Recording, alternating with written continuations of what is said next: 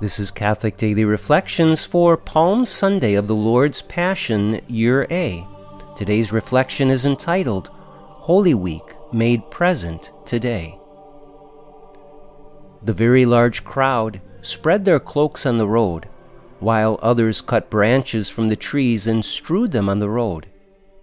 The crowds preceding him and those following kept crying out and saying, Hosanna to the Son of David! Blessed is he who comes in the name of the Lord. Hosanna in the highest. Holy Week begins.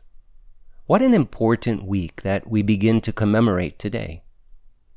The scripture passage above comes from the gospel that is read at the beginning of Mass to commemorate Jesus' entrance into Jerusalem for the fulfillment of the Passover. That year, Jesus was to become the new Passover Lamb, whose blood was shed for us all, and whose flesh we now eat. Today's Liturgy of the Word concludes with Matthew's version of Jesus' betrayal, arrest, and death on the cross. Since we are blessed to read this narrative in full detail today, it is helpful to call to mind the Church's understanding of the Word of God.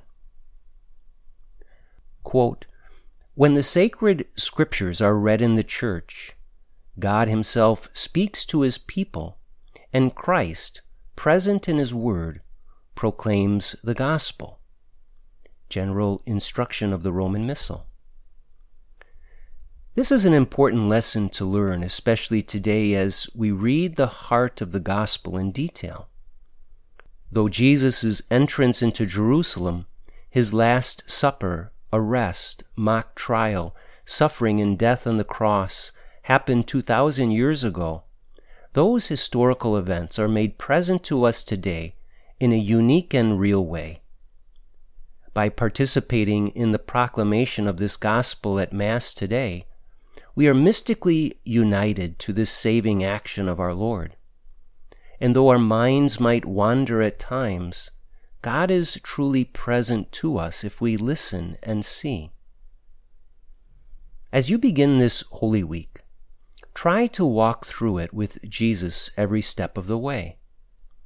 As you go about your days this week, fulfilling your normal duties in life, remind yourself of the spiritual truth that because the full gospel of Jesus' passion and death were proclaimed to you today, he is manifestly present to you in a special way.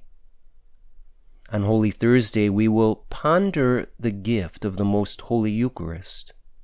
On Good Friday, we will hear Jesus' passion proclaimed from the Gospel of John. Thus, this week begins with the proclamation of the Passion and ends with the Passion as a way of drawing us more deeply into the mystery of Christ's saving sacrifice. At the heart of the story of the Passion of Jesus is the manifestation of a love like no other.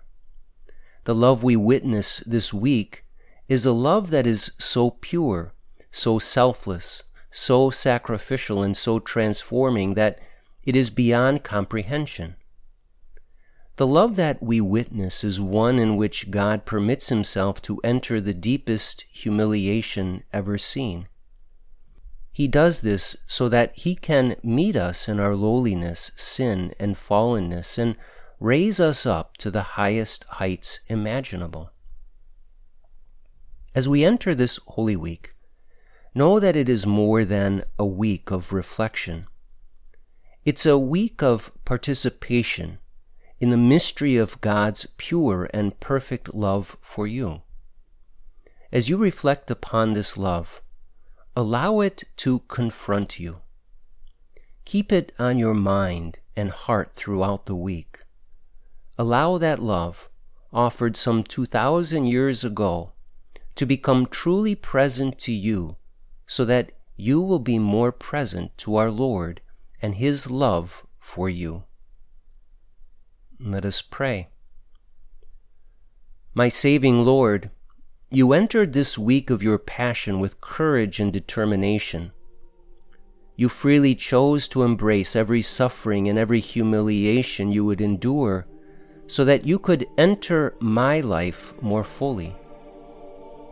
Please be present to me throughout this week and help me to not only ponder this mystery of your love, but to also encounter that love in a real and transforming way. Jesus, I trust in you.